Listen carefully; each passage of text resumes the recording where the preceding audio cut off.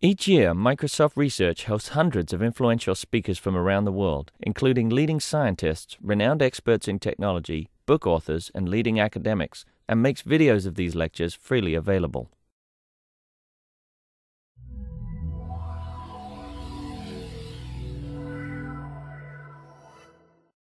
I'm very pleased to introduce Sebastian Burkhardt to you. He is visiting us from the University of Pennsylvania, where he's been working towards his PhD with Professor Allure and Professor Martin. His thesis work is on automatic verification of tricky concurrent data structures.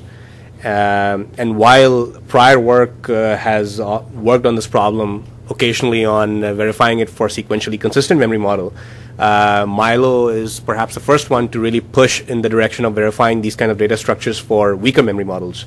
And that's what he's going to tell us about today. Okay, thank you for the introduction. I don't think I need to say anything more for this first slide, so we can start. So the general motivation, just to back up a step. The general motivation is that shared memory multiprocessors are taking over the world in the sense that architecture is pushing those things with the multi-core processors. And our ability to write the software for those things is kind of lagging behind. So what happens is if you have concurrent executions of multi-threaded software on shared memory multiprocessor, we end up with lots of bugs. And the reason is that verification is really quite hard. This is true in general, not just for my specific area here. So the problem is that tests are not good at finding all interleavings. These executions are very non-deterministic. And reasoning is a lot more challenging for concurrent programs than for sequential programs, and it wasn't easy for sequential programs to start with. Now, the standard strategy is, of course, this is what we are taught in classes about concurrent programming, is to use locks to restrict the concurrent accesses. Specifically, we don't want writes to erase with reads or writes to erase with writes. That's when we have to use locks, and this makes it easier to verify. So there are fewer interleavings, there's a clearer reasoning based on mutual exclusion, and we can use tools to find the erases. But locks also have their drawbacks. So there are some problems with locks, like introduced deadlocks. So one good question is, what do you do after your tool finds a erase? What's the solution? And if you just insert locks, then you may end up with a deadlock.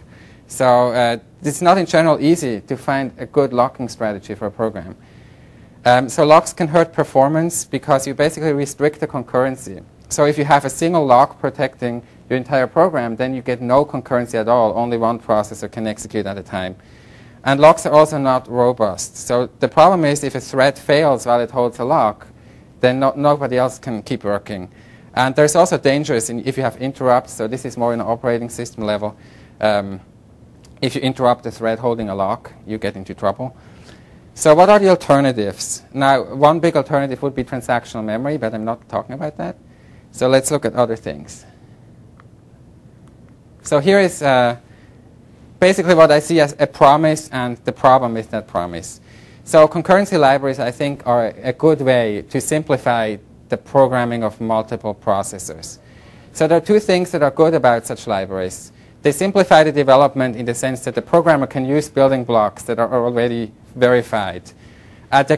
Building blocks can already be optimized. So in particular, there have been these implementations of lock-free data types. And clearly, there is nothing wrong with the idea of having things like queues or sets that don't use locks at all. It would be perfect for a programmer if you could just use those structures. The problem is they're really hard to actually write. So how does that work? The problem really is that the optimizations, like this lock-freeness, introduce a lot of complexity. And there's one more thing that makes it difficult to build those things, which is that the multiprocessors use relaxed memory models.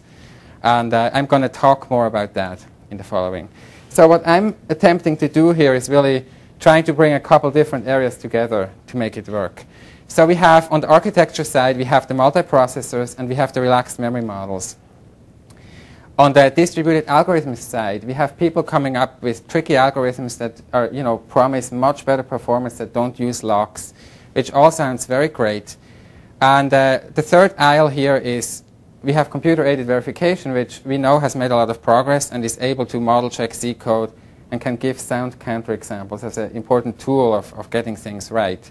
So what we're trying to do here is bringing all those things together. So we bring this together in form of a tool called CheckFence. And the methodology of this tool we discuss in 2 publications in CAV and PLDI. So let me go into an example. So here we have a client program which executes on multiple processors. So that's the premise of this talk today. We really talk multiple processors, not just multiple threads. And this client program makes calls to a data type, which is a queue in this case. Say this calls NQ, NQ, DQ, DQ. I'm sure you recognize this as, consumer-producer pattern, very frequently done like that. And here we have the implementation, which provides the code for each operation. And the trick here, there are no locks. Now, how can we do that? How can we do this right without locks? Actually, it's very difficult. So there is a publication of this. This is not the only algorithm, but it's a good one to take. I only show you one of the 2 operations, namely the DQ operation. And you can see there's a lot going on here. So the basic idea is simple. It's a linked list with head and tail pointers.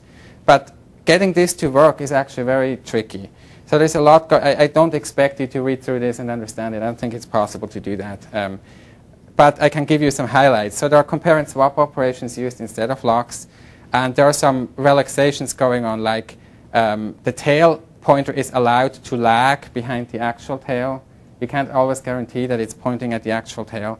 And the program does tricks like here it reads the head of the queue, and here it reads it again and compares it to the previously read value. So those are like the kind of tricks that these people use.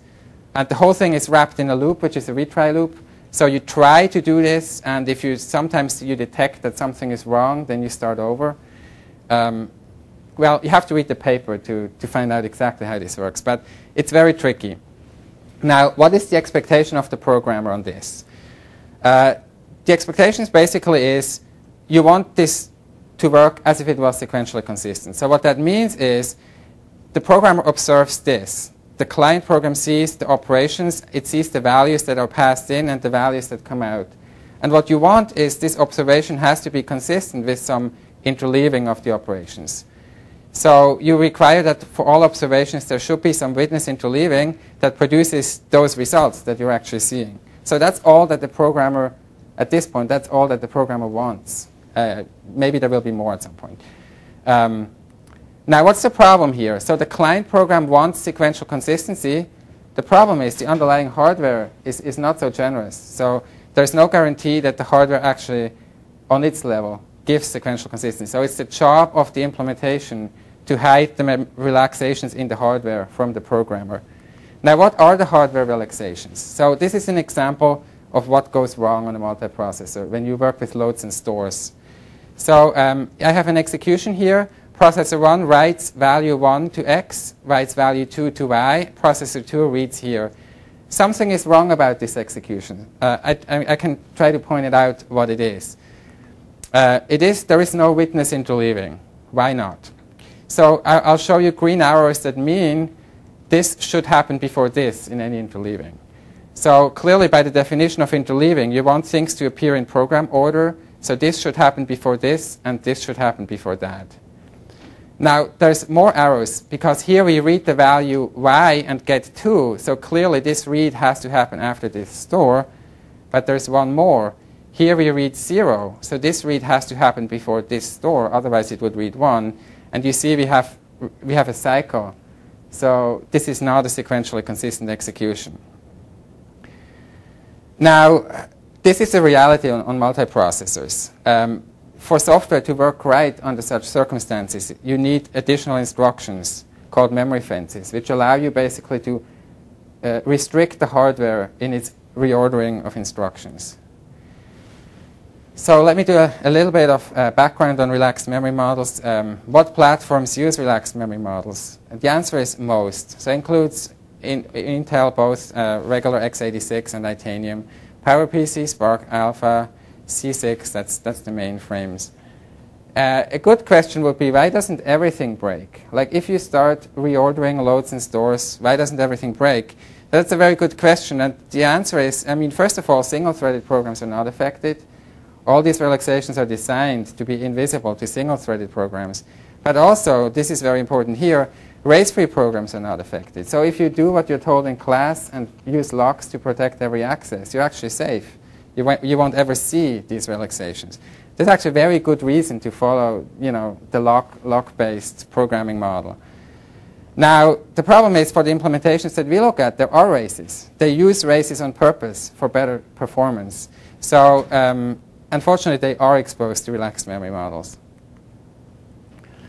Now, what's the challenge for the verification here? So the challenge is that the number of executions grows and grows if you have finer-grained concurrency. So if you start with serial executions, this is basically the model where each operation is protected by one lock. You do the whole thing. You interleave on the operation boundary. Then you don't have so many executions. Now, if you go away from locks, then you interleave the instructions of the different threads on an instruction order. You get a lot more executions. But with relaxed memory models, it gets even worse, because now not only do you interleave the different threads, but you also start splitting instructions and reordering instructions within a thread. So this makes the verification a lot harder. How do we verify something like that? So there are a couple of problems with existing tools. So we don't really have a model checker that can handle relaxed models. We would be forced to make each instruction into a separate process. The correctness condition also is not supported in this form. So there is no tool right now that checks sequential consistency of data type. And we have the problem that we actually should support the features that appear in those implementations. So we need to handle dynamic memory, pointers, arrays, structs, and so on, which is done. I mean, a lot of tools exist that do have this ability to handle details of this kind. Unfortunately, those tools are written for sequential programs. So that was the first part. Now I'll get to my solution, or our solution, I should say. Of course, there's a lot of work. Yes? Can you just say some more about, you said before that as long as you use locks, you're okay. Yeah. But does that mean that the thread locks anything at all? Or what are the conditions? Are there restrictions on how you use the locks, or does it mean that as long as you get any lock operation, everything is okay? Well, there is a definition of what is a race.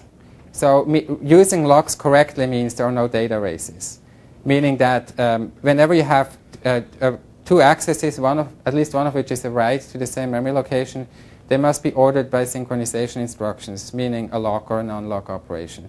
Now,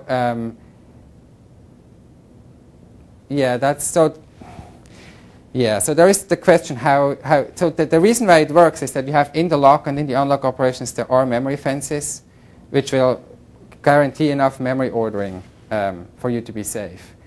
But there are some complications if you have not only lock and unlock, but something like tentatively acquire a lock.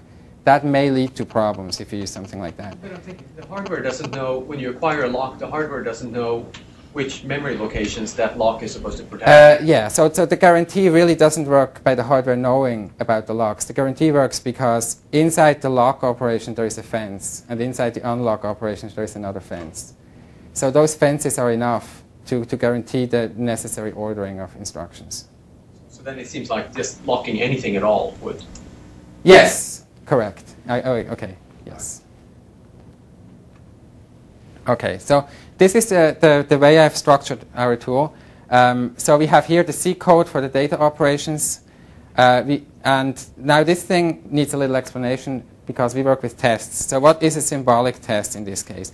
Well, for a queue, it would look something like this. This is a simple one. I have two threads. One does an enqueue and one does a dequeue. And you see I have symbolic values for the arguments that are passed in and for the values returned. So those are the inputs to the tool. I also select the memory model that I want to verify this for. And the answer of the tool can either be pass or fail. Pass would be accompanied by a witness, which is just one example execution of the program, of the test. Or it can be a fail plus counterexample. And the fail would basically show you an execution where the observed results, meaning the valuations to these values x and y, are not consistent with any sequential execution of these operations. Sebastian, yes. What is the witness in the pass case? So the witness that's so the reason why I do a witness is if you start putting things in like assumes in your test cases, which is an option you have, then you made up with vacuous execution, meaning that there's no execution at all. And you want to catch that, because that's actually a mistake in your test framework that you want to find out about. So that's why I basically do not only solve for failing executions, but I also solve for at least one passing execution to make sure that so if there this are no works. assumed in the code, then you don't need to do all this. No, this is purely a service if you want to look at one passing execution. Yeah. So what does pass mean? Does pass mean that every interleaving of the test has a corresponding sequentially consistent execution? Yes. So internally, what I do is the following. So I take the C code and run it to the still front end. So my ability to handle C actually relies on a lot of work that other people have done for me, which gives me a cleaned up input for my tool. The symbolic test goes in here as well. In here, I take those two things and create a SAT encoding. And with the SAT solver, I look for an execution which violates the conditions. And if I find it, I format a trace that we can look at. And there's some magic going on here with loop bands and specification that I'll talk about later. So I want to start with the demo.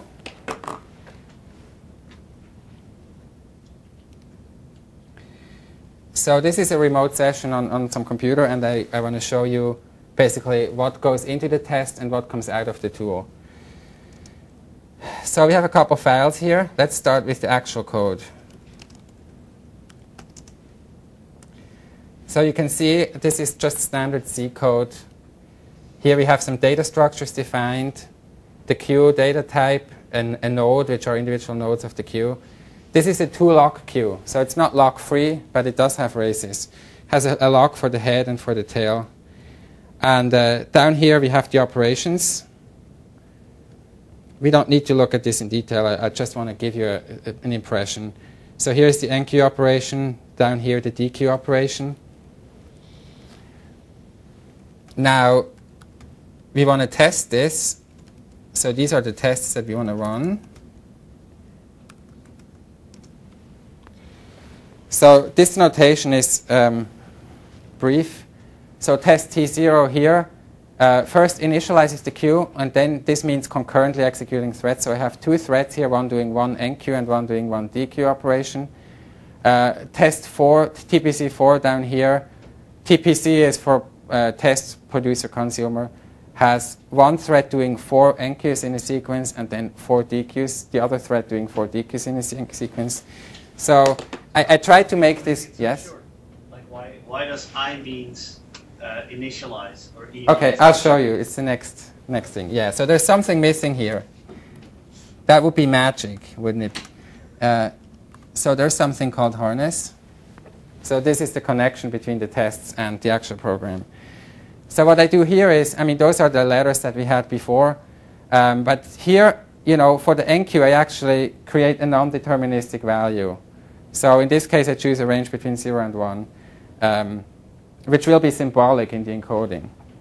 And I also annotate these observe things.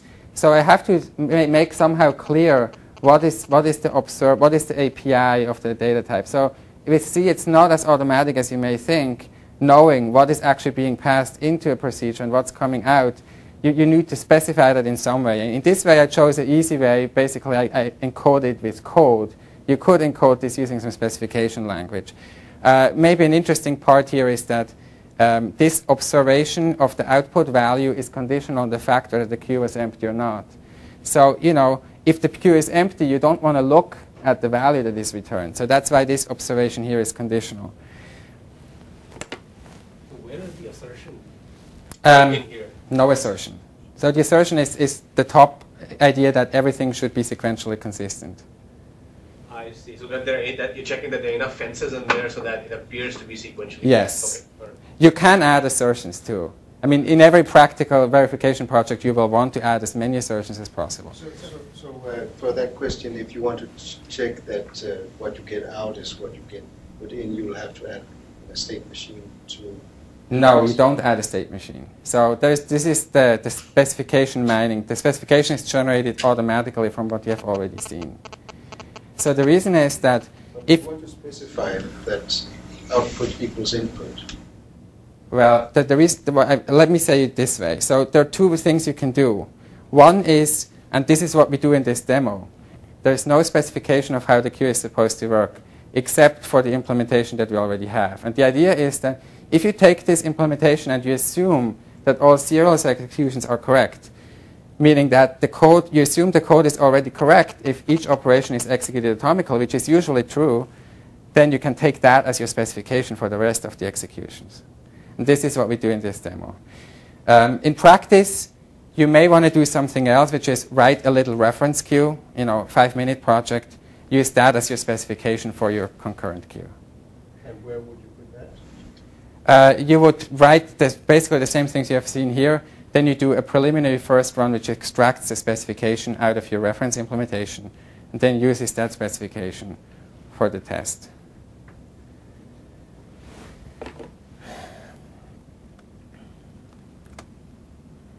Okay, so now I just say compile, and the result is an intermediate representation, which I won't explain, but I'll show you briefly so you know what's going to happen. And now it's time to actually run the tool. So I say CheckFence. I say which test I want. In this case, it was T0. I have to say which memory model. So I start with sequential consistency. And of course, I have to input the code that I just compiled. And there it goes. So you can see there are two steps. One was the specification mining. I'll talk more about that later, but I already gave you a brief overview. Second step is result passed. So it works for sequential consistency. Now, what does that mean? That you are all executions are observably equivalent to some sequentially consistent execution. Well, you could give another memory model there also. So now I try a different memory model.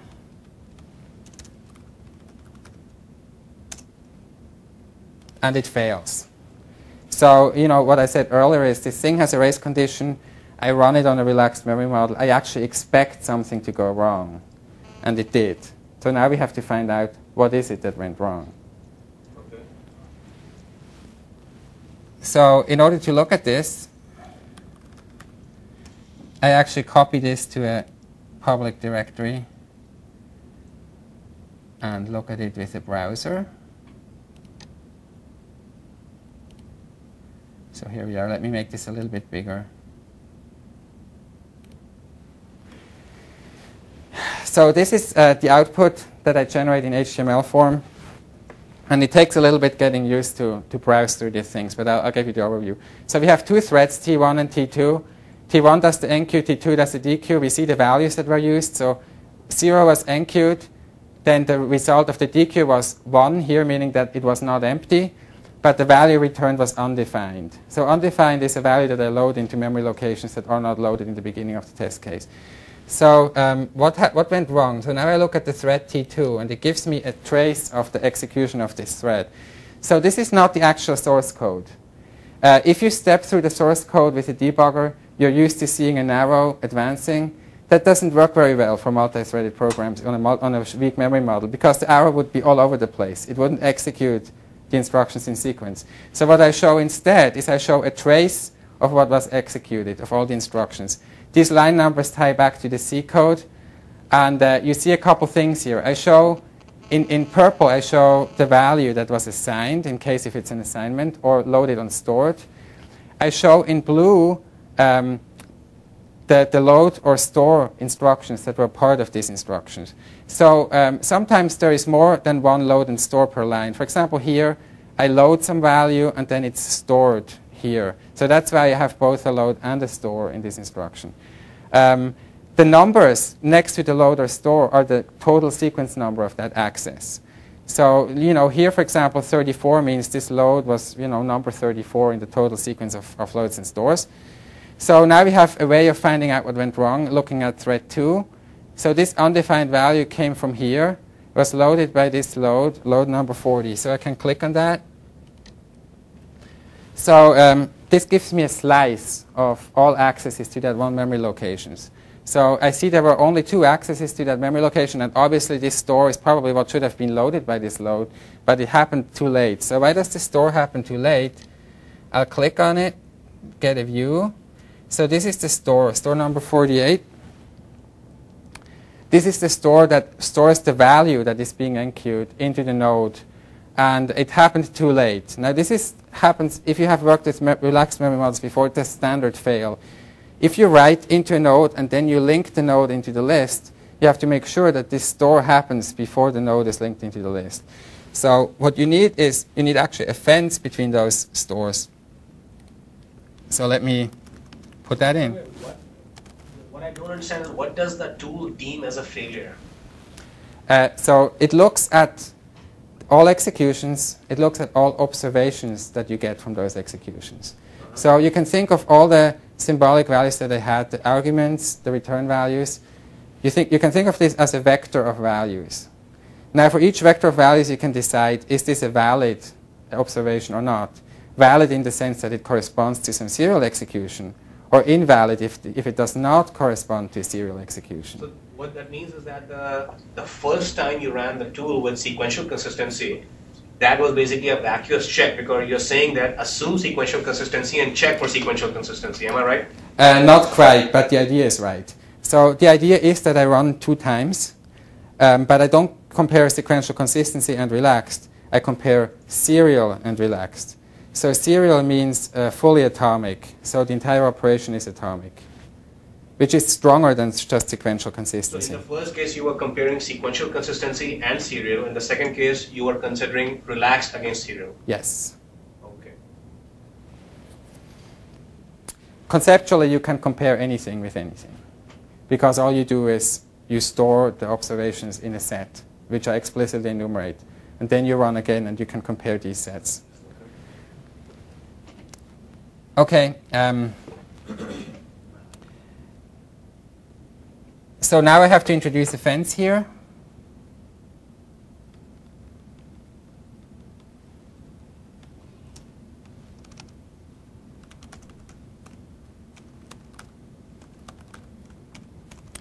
And I think because we're running out of time, I'll just, tell you where the other fence goes. Yeah. What is the lock doing there? That was lock-free code.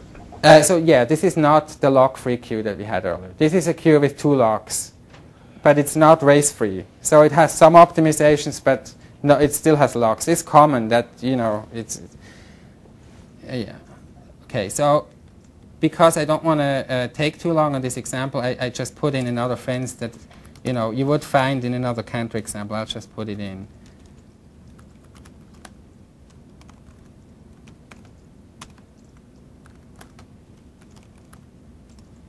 Up, compile MS2.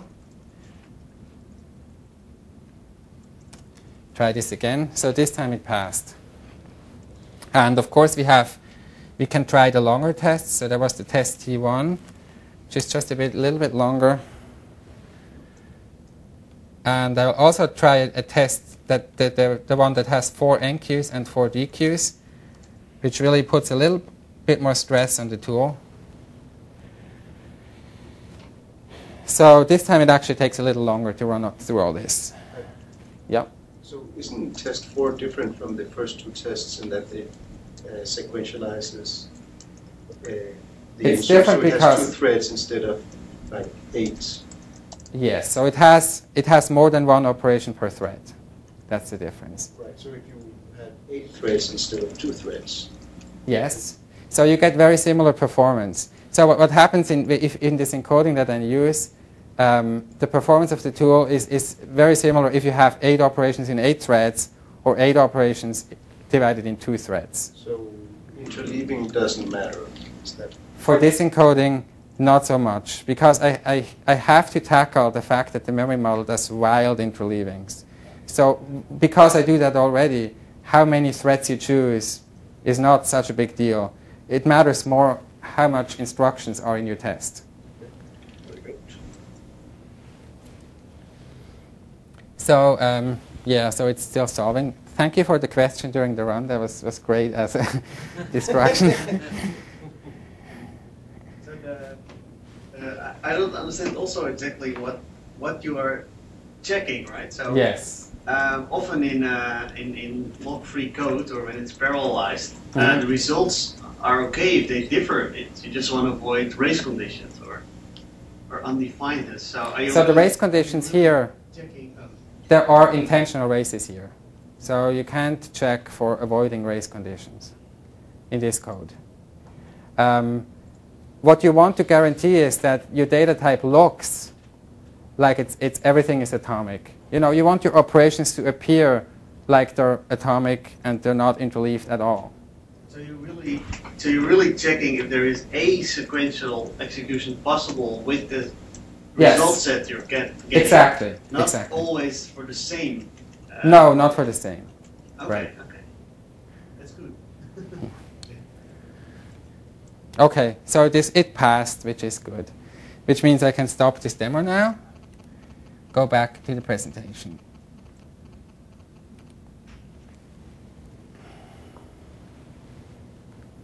Okay, so now I want to show you a little more about how it works internally.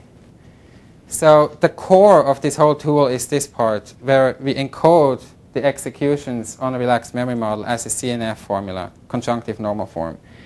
So the key idea here is to compile the code into instruction sequences of finite length for each thread.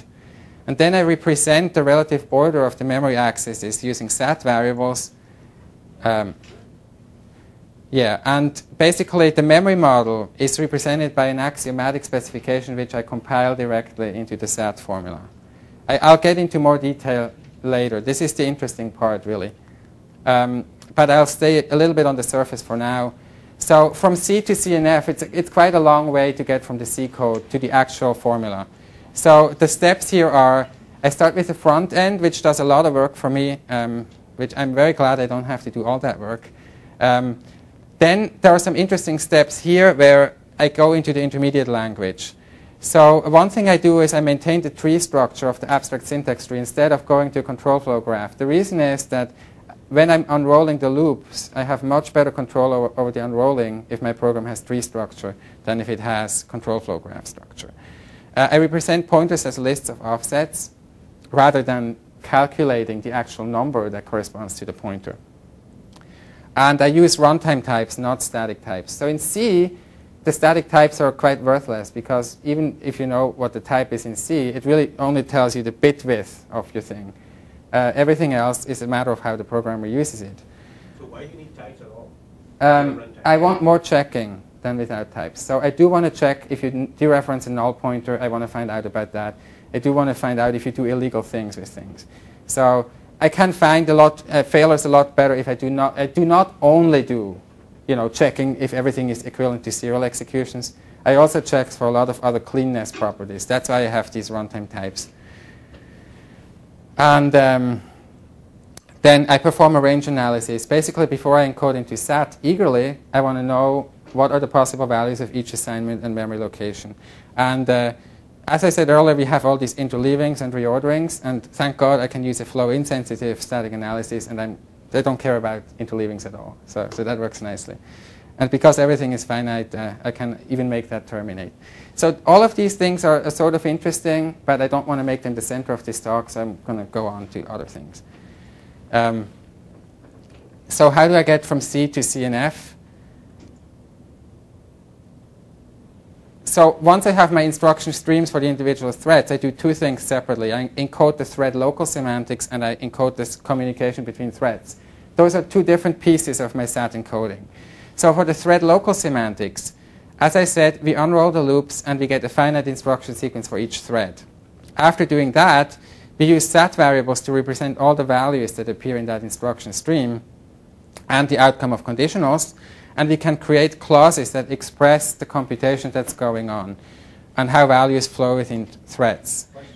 Yes? When you say you unroll the loops, how many times do you unroll them? Okay, I'll tell you on the slide in about 5 slides from here.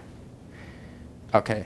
Then the second part is the communication between threads. And I will talk about that later on because this is where the memory model comes in. Yes? So your analysis is based on C inputs, not the output generated by some compiler which could do its own instruction reordering and introduce Correct. So Is there something fundamental with taking the output generated by compilers as opposed to the C program? So that would be a very good choice of something to do. Take the output of the compiler, use that as an input for this tool. Right. So what is the trade-off? So the trade-off is when you take the output of a real compiler. So I use more abstraction, a more abstract view of what's happening in C, with all the things I said about like keeping lists of pointers as offsets, also manipulating individual pieces of a machine word. So all of these things are a little bit harder if you do them at the actual output of a real compiler. So what I would do if I tried this, I would actually hack into the intermediate representation in the compiler and do this right before it generates the code, while I still have all this information from of the higher abstraction level from this for source code. So it's about how much overhead you need in your tool. Yes, so I do try really hard to make my encoding as concise as possible and exploit abstractions that are present in the source code. Yeah. Okay, so here comes the questions about the loop bounds. So clearly I do not know in advance how many times I have to unroll the loops. So what I do is I unroll them once, then I run my tool, check for errors, everything. If I find errors, I don't have to enroll loops anymore. I found an error. It's a sound counterexample. If there are no errors, I check if there are executions that exceed the loop limit. So I basically run the stat solver specifically to answer that question. And if I find executions where the loop limit is exceeded, then I just increase the loop limit and start over. And so for the examples we're looking at here, this process actually terminates because the loops inside those data types do not loop forever. They're bounded naturally with the fact that you only call finitely many operations in each test. If it does not terminate, it usually is a bug, in which case you can interrupt the process, look at the trace, and find out why didn't it terminate. So are yes? these algorithms designed to be fair, in the sense, even if there are two transactions that are stomping on each other? Yeah, so they have a variety of fairness, like definitions of different degree of difficulty of implementation and guarantee, yes. So there's obstruction freedom, there is weight freedom. So do you generate a new set of CNF clauses for unrolling? Yeah, so my tool does not support the unrolling with the same encoding, so you really have to start over after you unrolled more.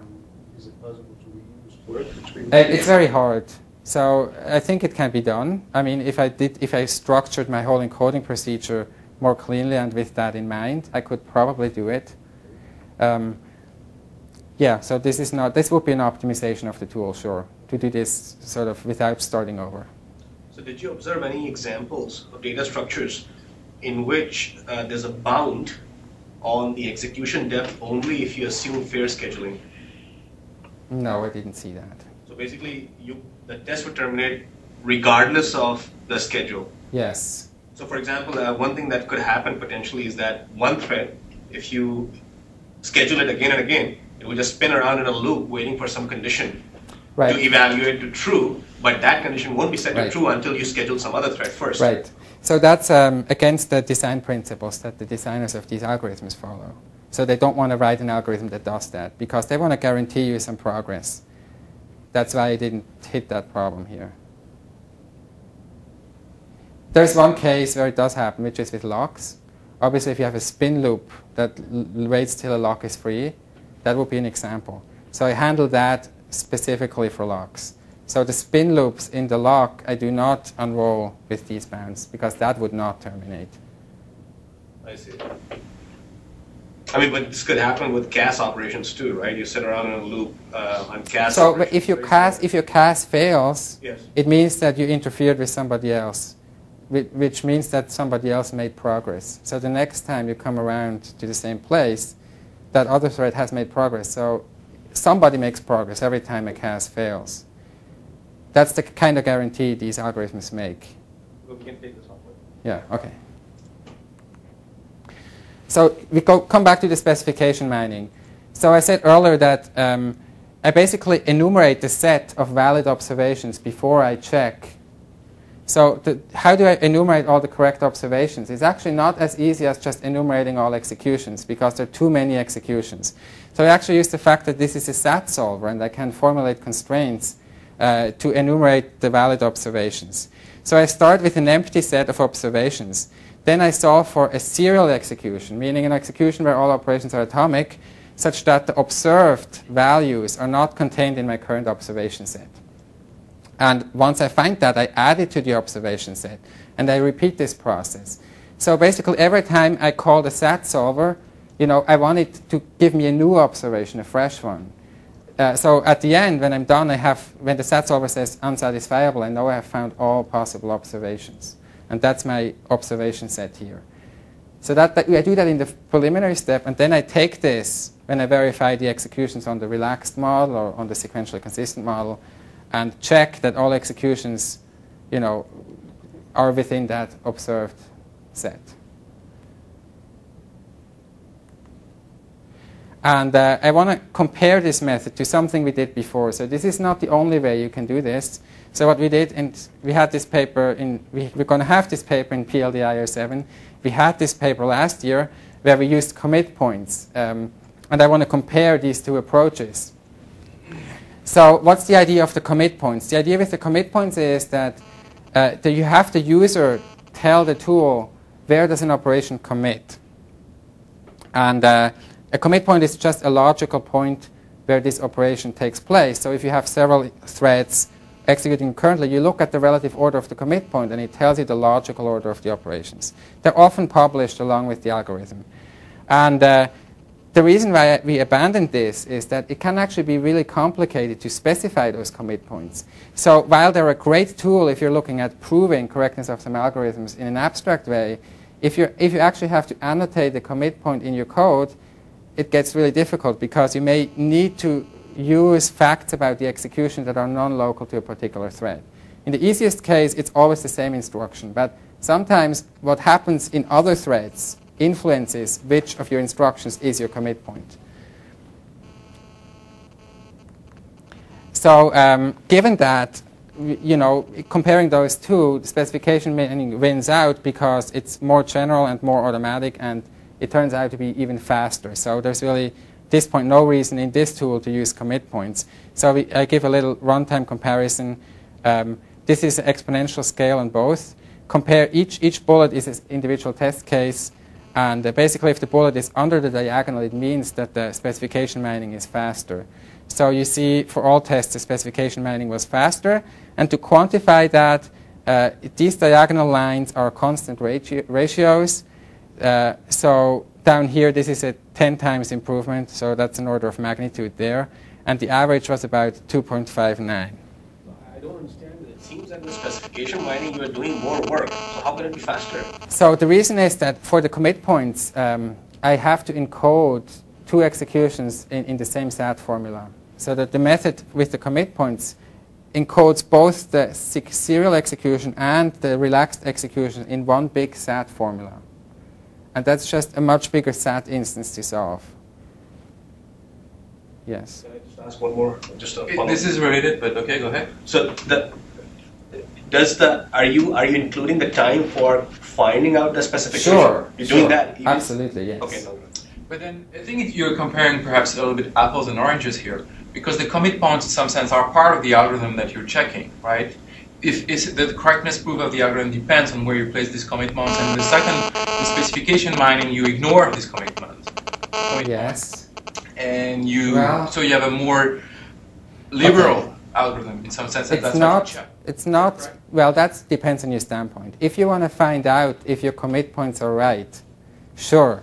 Then you want to specify the commit points, and you want the tool to report violations of the commit points. But in some cases, you do not know the commit points.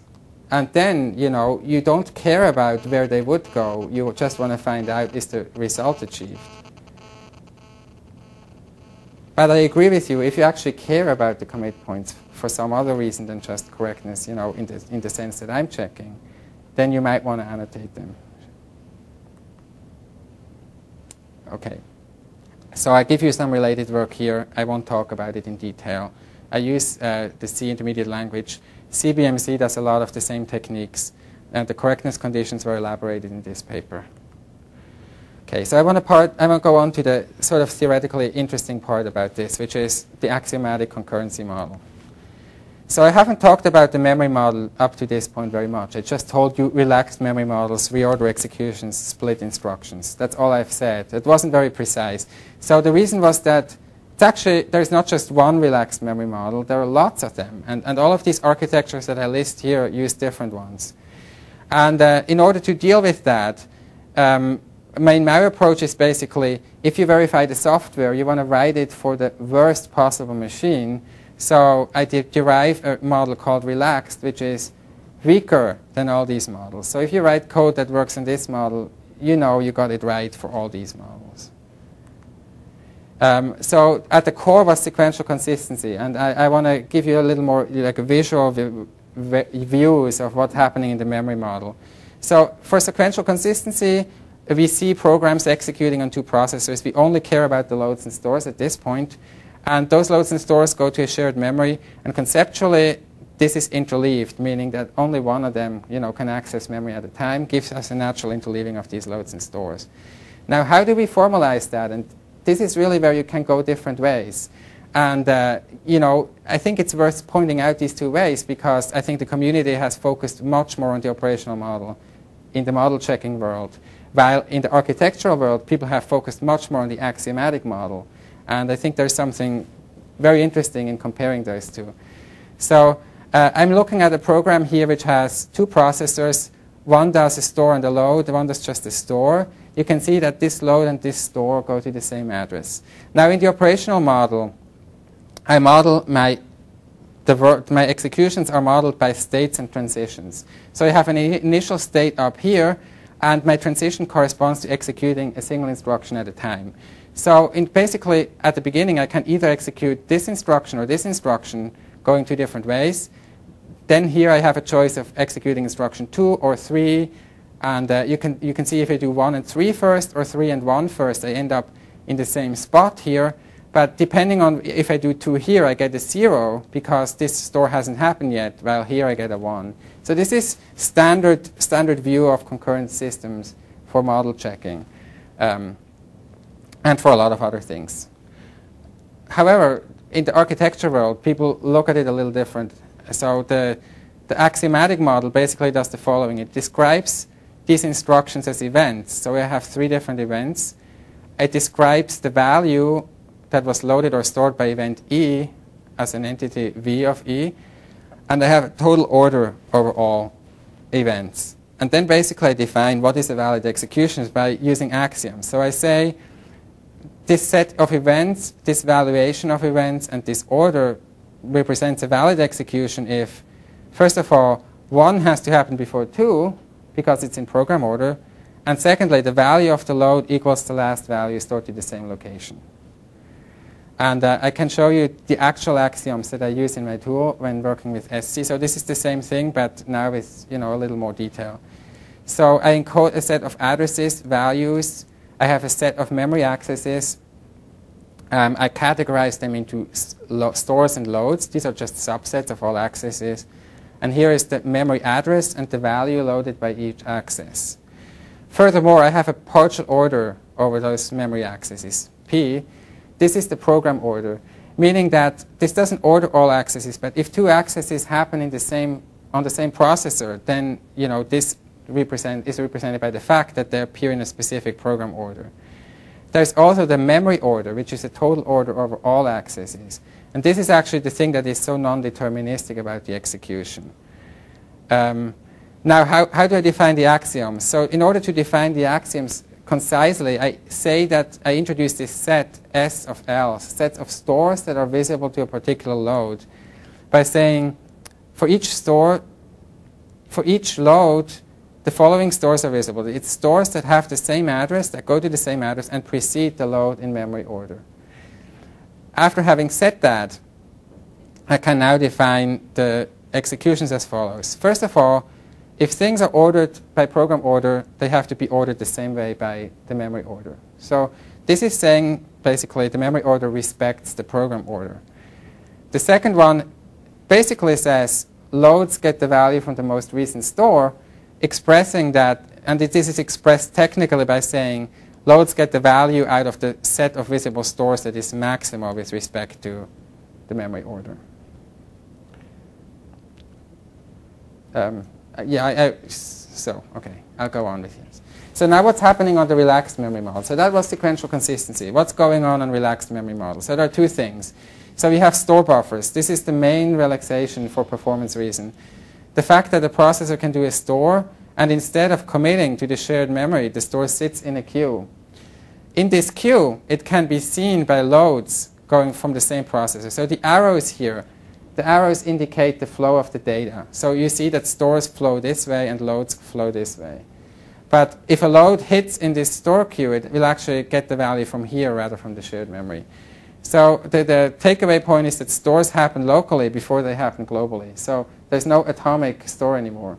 There's like a local store happening immediately and then a global store happening sometime later. Well, the other relaxation is that the processor doesn't actually execute the instructions in sequence, but it's more like this. It has an instruction window, which I try to visualize here by turning the program upside down, like to the left, 90 degrees. And the processor sort of opportunistically executes these instructions in any order it sees fit. That makes it possible to execute it faster overall. And the result is that access is executed out of program order, subject to some restrictions. So you can't do that in all cases. Now, how does that influence the axioms I showed you earlier? So there are basically two locations that I need to change. First here, what are the stores visible to a load? I have to include stores that are sitting in the local buffer but are not committed globally yet, which means this set got just a little bit bigger. Stores that precede the load in program order are always visible to that load, even if they haven't committed globally yet.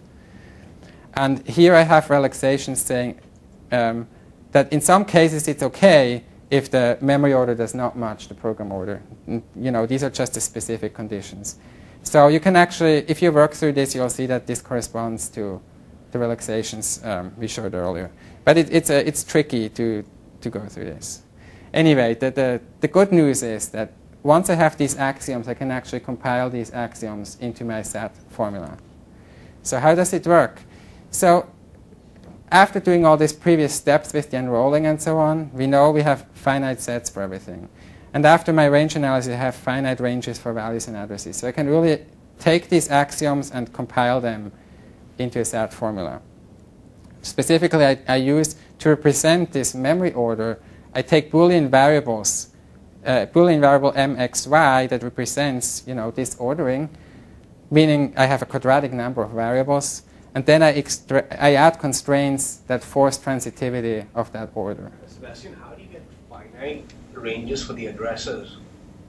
That's the range analysis. So I do a flow-insensitive analysis over all the values of all the assignments in the program and all the memory locations.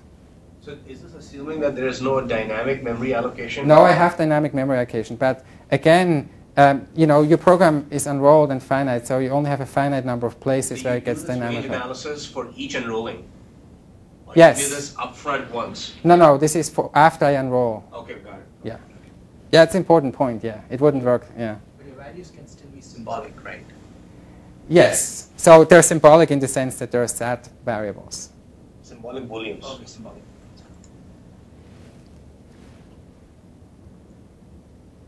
But I do when I code them into SAT, I do encode this as bit vectors. So I have like a large bit vector representing all possible values.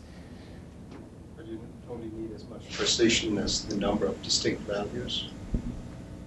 Right. So I actually, there's a choice of how you want to do this. You could try to compact it into a small bit vector as possible. I do the opposite and make a really large bit vector. But thanks to the range analysis, I'm able to fix like almost all parts of the bit vector I can statically fix. Yeah. So this is the complexity of your encoding reduction on the side. But are you going to talk about also, just curious, the complexity of the original program for finite traces? So you started by saying, for instance, checking sequential consistency in general is undecidable for finite traces. Are you going to talk about that some? No. Or I can ask you something. Okay. Okay. That's fine. So, you know, yeah. I don't know what it would be, right? Yeah, I haven't thought about it. Yeah. Okay. And, of course, I have to support fences and synchronization. I use classic load, load, load, store, store, load, store, store fences. I also use some weaker forms of load, load. The advantage of using these weaker forms is that there are no ops on some platforms. So if by using the weakest possible fence in my program, I make it easier to take that program and run it on a real processor. For example, if my program only contains store, store, and dependent load fences, or actually let's say store, store, and alias load fences, and I want to run this on x86, then I don't need any fences at all, because those fences are automatically guaranteed by that model. I also model synchronization by using atomic constructs. So most of synchronization operations like compare and swap, double compare and swap, load links, they're conditional. You can write code for all of these using atomic sections. So, yeah? So how big is n in n squared and n cubed? Just okay, so yeah, the number of accesses is a few hundred. I'll show that later. Yes? So you have a relaxed memory model that you encode axiomatically. Yeah. What is the complexity of encoding common practical memory models, such as the x86? So they're the same. So there are only slight differences. So the reason for doing the generalized relaxed memory model is because I don't want to debug my algorithm 10 times for 10 different platforms. I want to, get it right for my relaxed model, and then having some way of porting that to other platforms is more or less straightforward, as I said, because some fences just fall out and others stay in. Yeah. So when people come up with these algorithms and they prove it, do they prove it for some memory model, or they always assume sequentially consistent platforms, so they stay away from this problem with relaxed models. There won't be any fences in their algorithms. So they say things like, in our actual implementations we put in fences, but in order to find out where, we just tested it. So that's as far as they go. But when it comes to sequential consistency, they prove that things are correct. The fence thing is in the section just before related work. Yeah, right.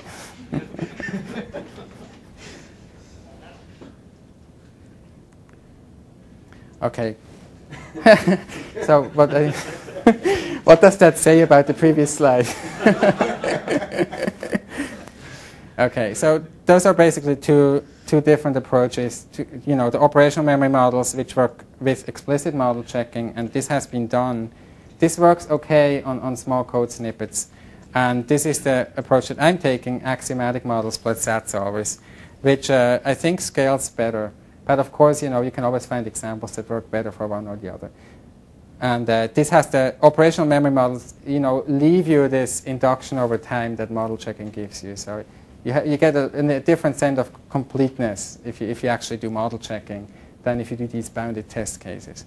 So, both have their value. But so results. Let me just sort of summarize what the experiences were. So I studied the following algorithms. These were all published, some of them pretty long ago, 1996. Some of them more recent. So these are all distributed algorithms conferences. All of them have some form of correctness proof. And that's interesting because some of them had bugs, even though they had correctness proofs.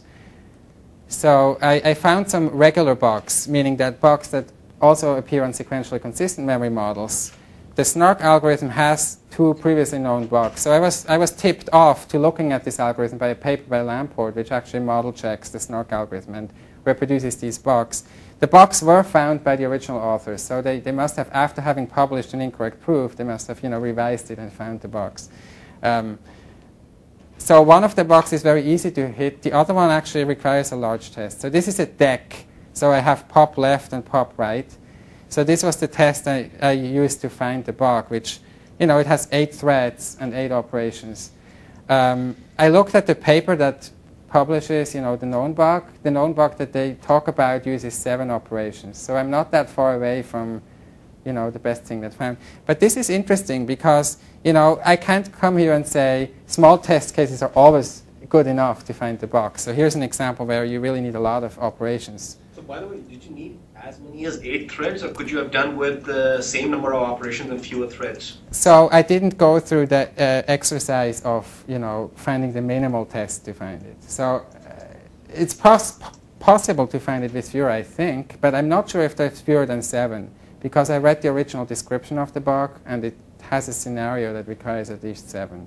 7 threads? Yeah, no, not 7 threads, sorry, 7 operations. Yeah, so your question is correct. I'd be shocked if it manifests itself only with 8 threads. No, I think you're absolutely right. So the reason why I put all these in different threads is not because I need that many threads, I need that many operations. Okay. And as I said earlier, my tool, it's no problem if there are 8 threads. It's the number of operations that are difficult. So I get more coverage by putting them in different threads. I also found a bug that was not previously known in the lazy list-based set. So there was a missing initialization in one of the fields, and the curiosity is that this was actually formally verified with PVS.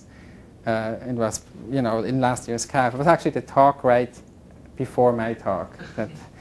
And what does it tell us? I mean, the proof is correct. The problem is the hand translation from the pseudocode into the PVS script. So when they translated the pseudocode to PVS, or maybe even later on when they wrote the pseudocode for the paper, there was a mismatch between the PVS code and the source code.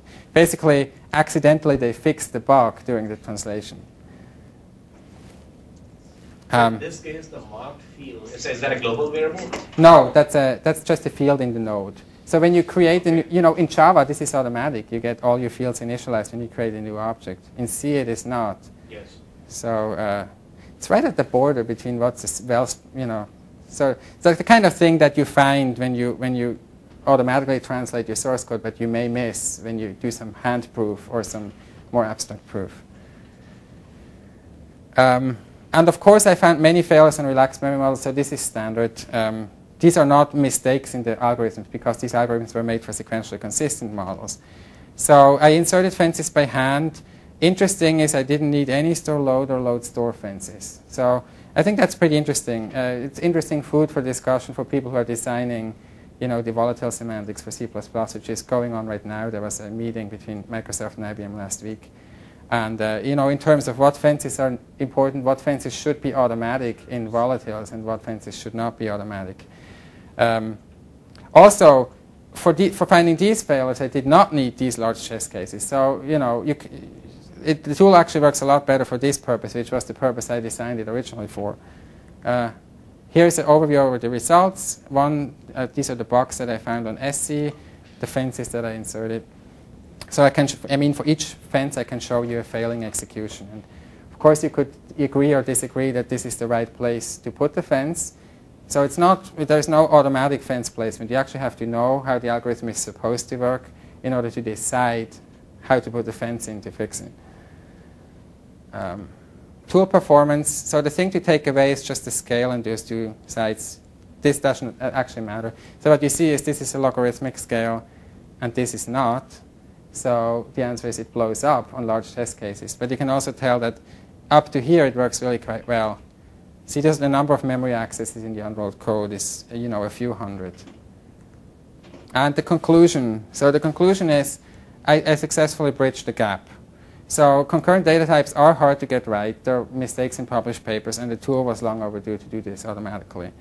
The counterexamples are great to understand what's going on in the memory models.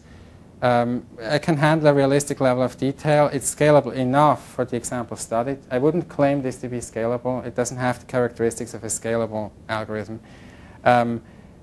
We don't need a formal specification for the data type. That's kind of cool. That's also what was confusing people, like where's the specification? So I think that's a nice property of a tool, that you sort of automatically get the specification. And I think it makes the whole log-free idea a lot more realistic. So without tool, it really takes a genius to get this right, or prove it right. And with the tool, it takes an expert. Still not for everybody. Log-free programming is very tricky. Now, future work. So importantly, I want to make the tool publicly available. So I have been working on that, but I need to document more, and it needs to be packaged and everything. I want to support weaker memory models. So there's the question about supporting wilder architectures like PPC or Antanium. which makes weaker guarantees in the memory model. But there's also the question is passing directly to the language level memory models like used in Java or C++, which I think would be very interesting. I think there's a lot going to go on in this area very soon. And this is an interesting point. I've talked with Shaz about that. So taking these axiomatic encodings and applying them to other asynchronous verification projects like cache coherence protocol would be very interesting. I think there's something good to come from using these axiomatic encodings to encode true concurrency versus interleaved concurrency. So the thing to do here would be to take my global total order of accesses and relax it to a partial order, like done in concurrency theory, and see if that can actually improve the verification of asynchronous models.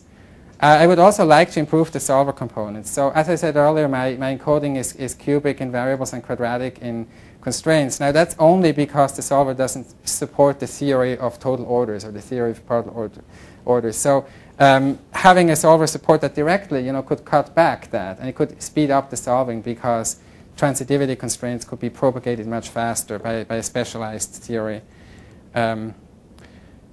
Then this is interesting, automatic fence insertion. So this is, as I said earlier, you can't really insert the fences automatically because you can suggest fences to a programmer, or you can help a programmer understand what's going wrong in an execution.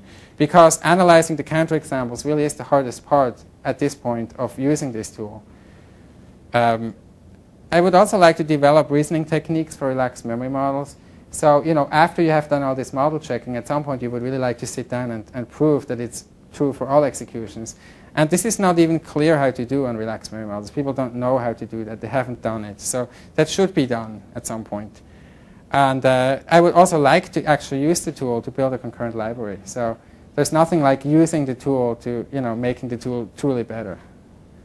So that's the end of my talk. Thank you for your attention. Thank the speaker.